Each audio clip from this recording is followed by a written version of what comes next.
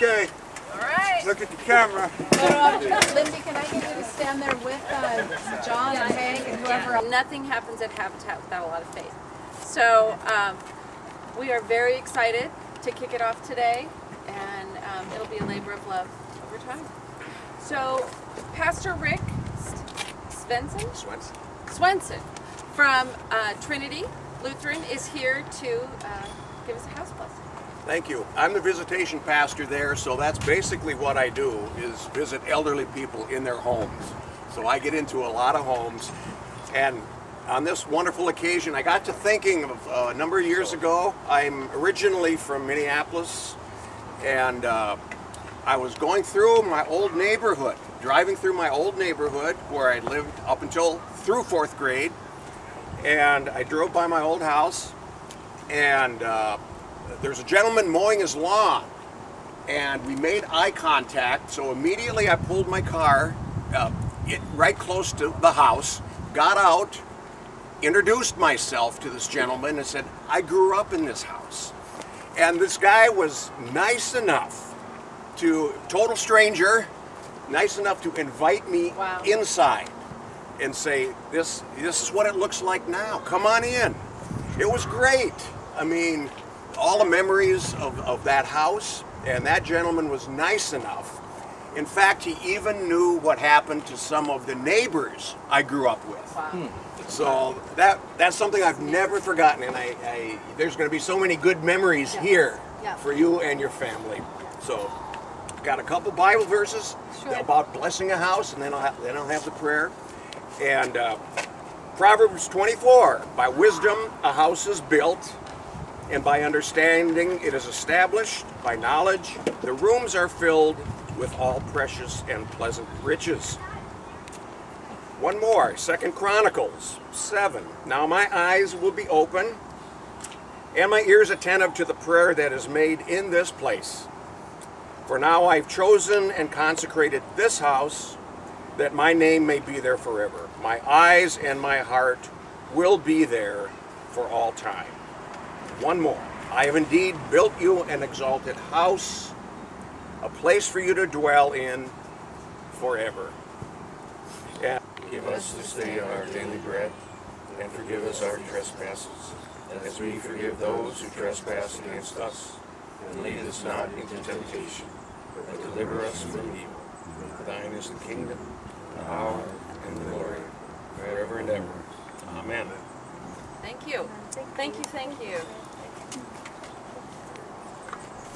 So this particular house is the Building on Faith House, and it's sponsored by congregations throughout Pierce County. And I want to invite, I know the Transportation Club is here. Thank you for being here. But if you're a member of a church or a faith community, we'd love to book you on a day to build specifically again on this house. So thank you very much. We have some other very good friends here today that I don't want to miss out on. I think we have, where is our friend from Firmly Grounded? Is he here? He's off working probably in another house. Yeah, all right, Mark is off working. We also have Minute Trinity Lutheran. Raise your hand. Woohoo! Thank you, thank you. Print Northwest. All right, thank you very much. Thank you very much. The Trust Company. Who's here from the Trust Company? All right, thank you. So you will see that some of your signatures are on these studs that are the basis of Lindsay's house. So, Lindsay Ravina, would you like to say a few words? Thank you guys.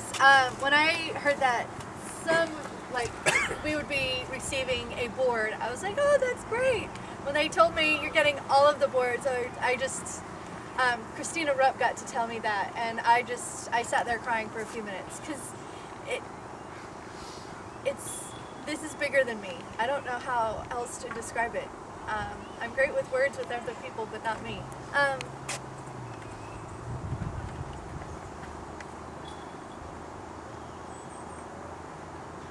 It's that big, and it's that much of a blessing that you guys would choose to do something above and beyond yourself. Meaning that, yes, we can pour our energy into doing something for somebody else, then we give a little bit extra. And that little extra is something that I don't deserve. And a lot of people say, yes, you do. You look at your needs, look at what you have, look at what you've done. And I'm going, no, no, no, no. I know me, I know my heart before the Lord, I know what I struggle with. And to receive this home, this is a gift. Even though I'm buying it and I have a mortgage, this is still a gift. No matter what somebody says, it's still a provision and something that's given to me. And I couldn't do it without you guys. I couldn't do it without that little extra and that provision. Again, it does allow me to continue that healing process. I have learned that grief comes in all forms, shapes, sizes, timing, and it's a challenge.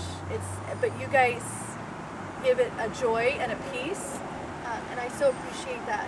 The Lord has been gracious, and I'm thankful that in my weakness, He's my rock, He's my foundation, He's my wall, He's my rock.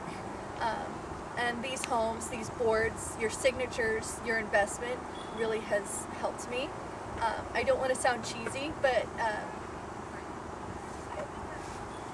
I can't wait to walk through this home and just to continue to pray for this neighborhood and each one of you that invest so much in us. Thank you. I appreciate it.